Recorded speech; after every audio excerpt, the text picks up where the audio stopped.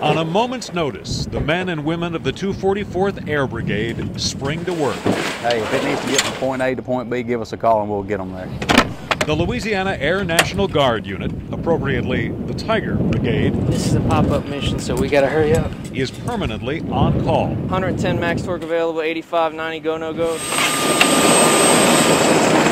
Whether flying over a forest of date trees as a sort of flying taxi for an Iraqi or American official, or suddenly getting put to work in support of a combat mission. Lieutenant Colonel Patrick Bocetta of New Orleans is the battalion commander. I can't think of one state that has pulled its weight more than Louisiana. Consider that the Tiger Brigade has been deployed for 35 of the last 54 months. Nearly 3 years of total service, dating back to the war's beginning, the rooftop rescues in the days after Katrina, now Iraq again. Pilot Mike Stanko is on his second tour there. We shared a lot of time together last time we were here. Probably 50% of the people that are here were here last time. It's great. If anybody wants something to be proud of in Louisiana, I know we kind of get hit on a few things. Just look at the commitment to mission that these citizen soldiers do. Teachers, police officers, bankers, doctors. In civilian life, the colonel is a lawyer who defends NOPD officers involved in shooting incidents. Every walk of life from every community in that state, I will do it. What a commitment to the country, what a commitment to how they feel about freedom and liberty. Call me the saucier. Explain that. What's the saucier? It's the cook. I cook for everybody. I cook them jambalaya, red beans, gumbo, the best.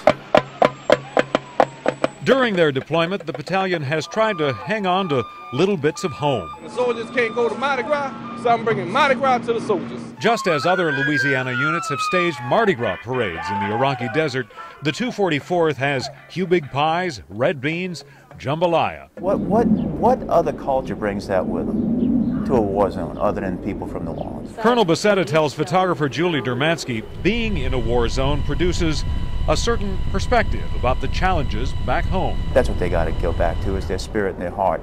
They'll rebuild. We'll rebuild. That spirit, that character, that charm, the food, how we live, you can't destroy that with a hurricane. No way on this earth.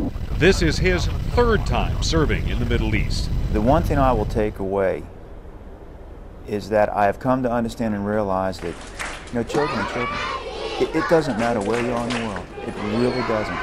Kids are kids. Should I get the seatbelt yet? And despite the unpopularity of the war back in the States, for the most part, they are believers. People, no matter where they are, want to be free. They want to have certain liberties. And yes, you can have liberty within different cultures. But freedom and liberty are really, I think, what deep down people really want. You have a lot of different people have opinions on why we're here, what we're doing, and how we're doing it. But the bottom line is you can be patriotic and you can be, supportive of the mission, but the bottom line is you're here for your friends. Important as those personal relationships are, they go even deeper at crunch time.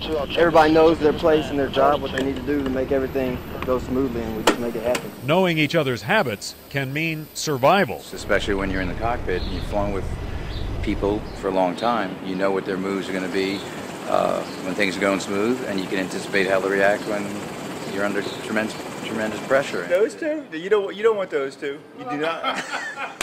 Citizen soldiers, far from home, but always, says their commander, devoted to the mission. I would rather be nowhere than where I am, but right here with these men. Whether it involves rooftop rescues or rooftop patrols.